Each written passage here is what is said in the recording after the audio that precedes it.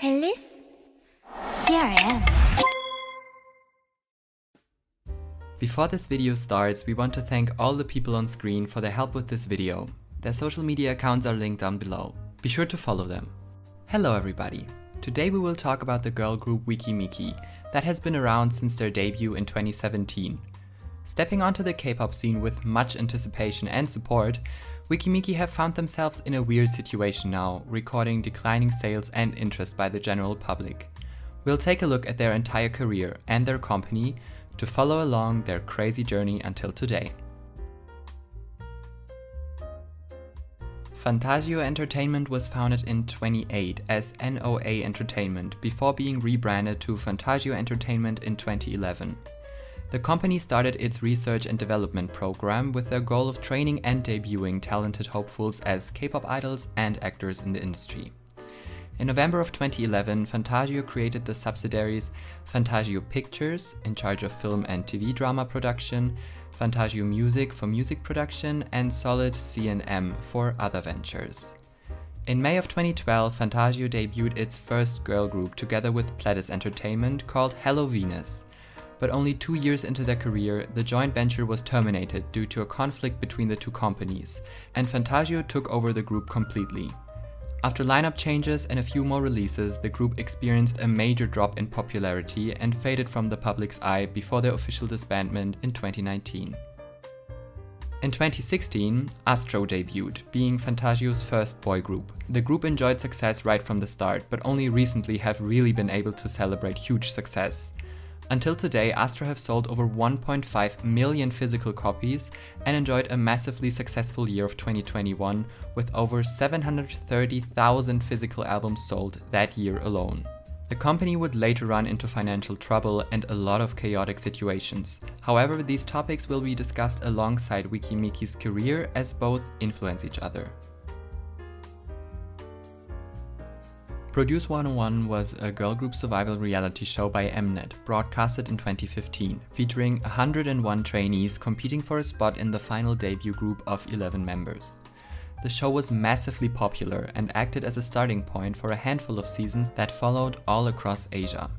Among Fantagio's trainees on the show were Yoojung and Doyeon, who ended up in the final lineup placing 3rd and 8th place respectively, after competing on the show. Ellie and Sei were also part of the show but got eliminated early. Following the announcement of the votes, Yoojung and Doyeon became members of the final group called IOI that later debuted in May of 2016.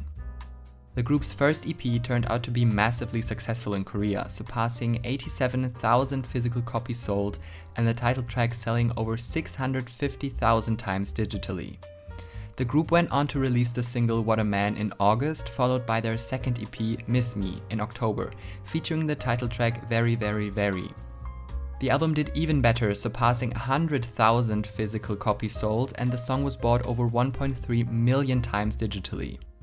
IOI was also able to win their first music show trophy that same month. After their massively successful debut year, IOI released their final song Downpour in January of 2017, wrapping up their activities as a group and officially disbanded on January 29th. Until today, the group holds a special place in many fans' heart, despite the short time they had together. In May of 2021, 9 out of the 11 members got together to celebrate their 5th debut anniversary together. After the group's disbandment, all 11 members were expected to transfer the massive support that IOI experienced to their own respective groups or solo careers.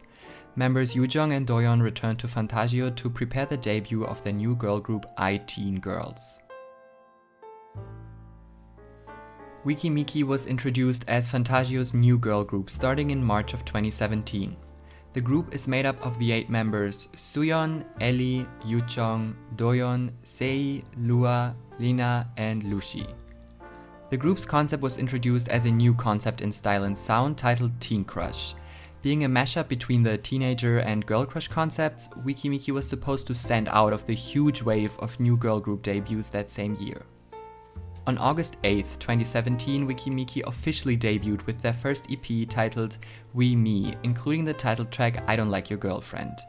It's worthy to add that they were the last post-Produce 101 group to debut, not being able to fully use the peak of IOI fame like groups as Pristin or Gugudan did. Members of the group also participated in making the album, something that would go on to become quite common for the group. A month after debut, a limited B version of the album was released. The album went on to be sold over 47,000 times physically, making it the best-selling album by a girl group that debuted that year. To this day, the music video for the title track has surpassed 11 million views. The debut garnered extreme attention among Korean and international fans alike, and WEKIMEKI had taken its first successful steps onto the scene. Back in 2016, Fantagio sold parts of its shares to a company called Gold Finance Korea, which is a brand of JC Group. JC Group is a Chinese real estate and investment company. In 2017, after WEKIMEKI's debut, JC Group invested more capital in Fantagio and became a major stakeholder in the company by owning over 50% of stocks. Following the investment, JC Group then suddenly fired CEO Na Byun-yoon, who founded Fantagio back in the days, and replaced him with Wei Ji. The sudden change led to a huge conflict inside the company. Several actors and key staff members even left the company following the CEO change. Fantagio formed an emergency response committee trying to reinstate the former CEO and stop the shareholders' abnormal business intervention. The staff of Fantagio put out an ultimatum threatening to go on strike to protect the company and artists from the current illegal tyranny. They also revealed that there had been other unfair transfers and terminations following the change of the CEO. Alongside the big controversy, it was announced that WEKIMEKI's first comeback was going to be delayed indefinitely. Half a year after their debut, WEKIMEKI returned with their second mini-album, Lucky, alongside the title La La La. Despite it only being 6 months since their debut, the release saw a significant drop in popularity and success, both physically and digitally. The album was sold 34,000 times physically, a drop of 15,000 physical copies. The music video for La La La has surpassed over 9 million views until now. Additional content like dance practices also recorded significant drops in views compared to their debut era. In April, it was announced that Fantagio was being investigated for potentially violating management laws. The Korea Entertainment Management Association announced that they had requested a statement by Fantagio concerning a few of their laws. According to them, it was unclear if Fantagio's secretary and CEO met the requirements needed to lead an entertainment company in Korea. Article 26 of the Act on the Development of the Public Culture and Arts Industry states multiple requirements, and to sum it up, it wasn't clear if the new Fantagio CEO and the remaining board members of Fantagio were meeting them. Not meeting the requirements would mean Fantagio was being run illegally. In May, the CEO of Fantagio's subsidiary, Fantagio Music, was also dismissed, with Wei Ji's secretary taking over his position. Multiple actors under the company also stepped forward, requesting their contract to be terminated in fear of being represented by an illegally run company. Later that month, Fantagio put out an official statement revealing they had not yet elected a new executive who meets the requirements, but were trying to as fast as possible. A few days after the announcement, Fantagio officially lost its membership in the Korea Entertainment Management Association due to no longer meeting its membership requirements. In October that same year, WEKIMEKI returned again, this time with their first single album titled Kiss Kicks, featuring the title Crush. At that time, Fantagio also found a way around the membership requirements to not operate illegally. The music video was able to surpass 14 million views on YouTube as of today, marking an increase again. The physical album was only sold over 22,000 times. While the group was starting to get recognized internationally and was loved for their unique concept, the drastic decrease of support for the group started to worry fans. In May of 2019, it was reported that the CEO of JC Group, and therefore CEO of Fantagio, had been arrested back in his home country China for illegal financing and fraud. Following his arrest, JC Group's business was suspended, leading to the company's bankruptcy in China. Fans were extremely worried as WEKIMEKI had just announced their comeback following in May. Fantagio put out a statement clarifying that the Korean branch of JC Group, called Gold Finance Korea, was a separate entity from JC Group and that the arrest was no immediate problem for the company and its artists. Despite the huge controversy surrounding the company's CEO, WEKIMEKI followed through with their comeback plans. Lock and Lol was released in May of 2019 alongside the title track MEKI MEKI. The music video recorded over 12 million views as of now, and the song is dearly loved by the fans of the group, as it remains their most streamed song on Spotify to date. The physical album was able to surpass 20,000 physical copies. Following the big controversy of the CEO arrest, Park Hae-sun was added as a co-CEO in July of 2019 to help stabilize the company. He had been on the board of directors since 2018 and had been essentially running operations at Fantagio. Around that time, an ex-employee of Fantagio was also sentenced for fraud. The case was said to have affected both Hello Venus and WEKIMEKI. 3 months later, WEKIMEKI announced the repackage of their previous album Lock and Lol to be released alongside the title track Tiki Taka as part of Weekend Lol. Due to the album being a repackage, Weekend Lol was only able to surpass 9,000 physical copies. The music video was able to surpass 6 million views as of now. In October that same year, it was announced that member Yoo-jung would go on hiatus due to health issues. In early February of 2020, WEKIMEKI announced their first digital single called Dazzle Dazzle, which was released at the end of the month. Member Yoo-jung also rejoined the group after her hiatus in late 2019. Dazzle Dazzle was able to surpass 6 million views on YouTube.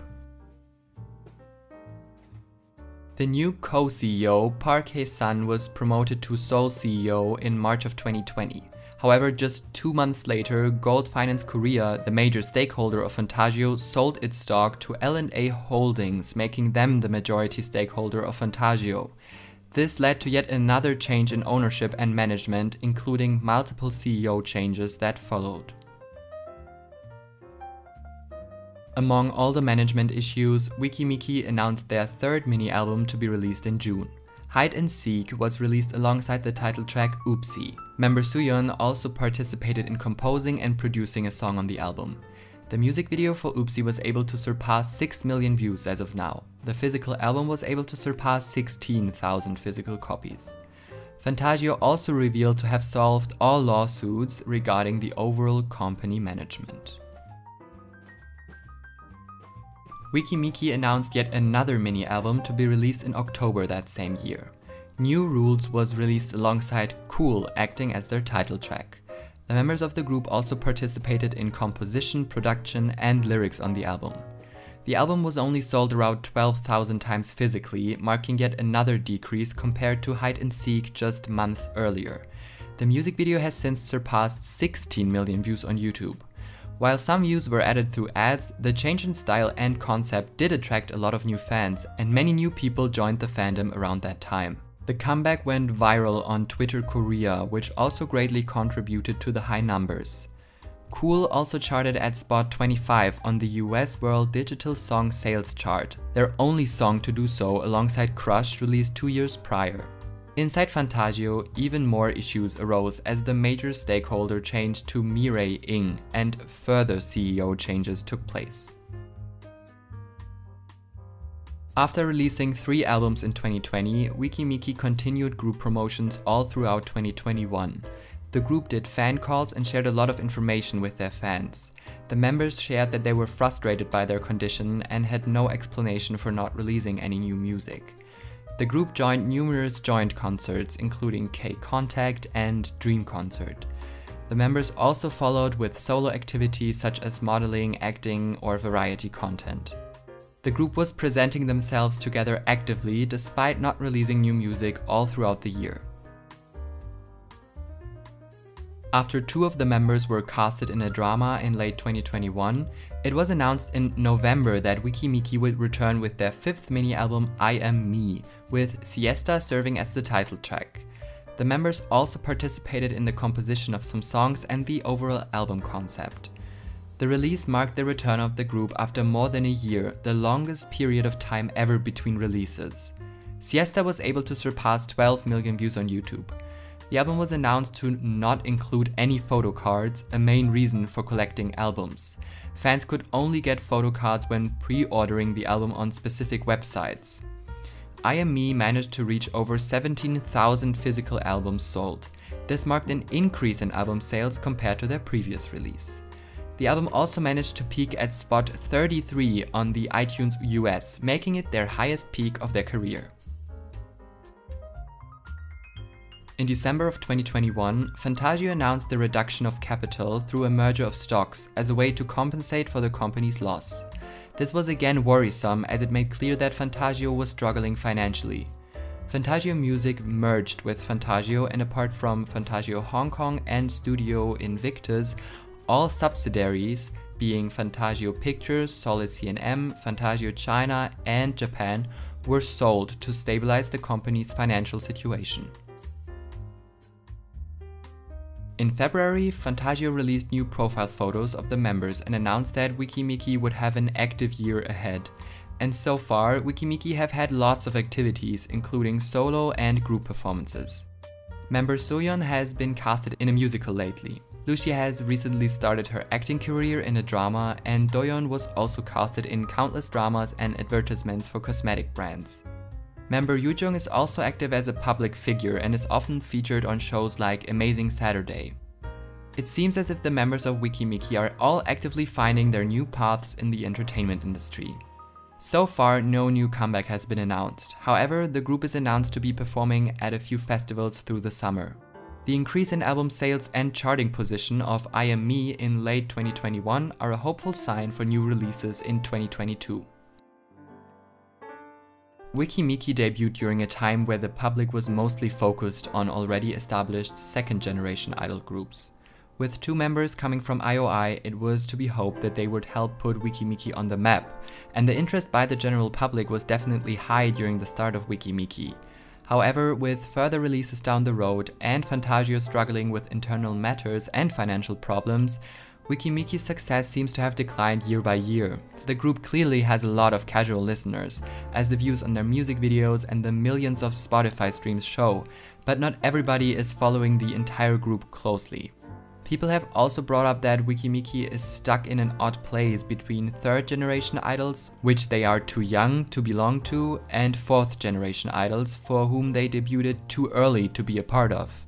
The struggles of Fantagio did leave its mark on WEKIMEKI's career, even if not as heavily as they did on Astro's career. Mostly releasing single albums or digital singles instead of mini albums, as well as the decreased music video quality, are a few factors that people often bring up. While they are certainly not the only group with ex-IOI members that has struggled, it's still a shame that WEKIMEKI is not yet at the top of the K-pop scene. The 8 members of the group have shown nothing but hard work and dedication during the 5 years since debut. All of them have continuously shown their charms and talents to the public and deserve a lot more credit for what they've accomplished so far. The group's fans take pride in their challenging choreographies and dearly love their unique and well-made music. WEKIMEKI has also won Road to Max 2022, a project by Mnet that lets fans promote their groups. They won a stage performance and could possibly win to be featured at KCON. This was once again accomplished through fans' hard work and dedication, and therefore is even more meaningful for fans and the group members alike. With continuous releases and more than 180,000 physical albums sold during their career, it's safe to say that WEKIMEKI has a lot of achievements that other groups can only dream of. Aside from amazing music, the group is also known for starting the trend of perfectly choreographed relay dances, and they frequently go viral after appearances due to their talents. It should also be praised how the members managed to work consistently during all the uncertain times caused by the company's issues. It must have been a really stressful and worrisome time, but they managed to push through and present the group in the best light possible. While people online are always quick to find reasons for the way things go, we think it would be best to focus on the success the group had, enjoy the music they have released, and support all the members in their future activities. WEKIMEKI deserves a lot of love, so let's try to give it to them. What do you think? Were there further factors influencing the way things went? Tell us your opinions in the comments down below. Please keep a respectful tone and be nice to each other. Thank you for watching.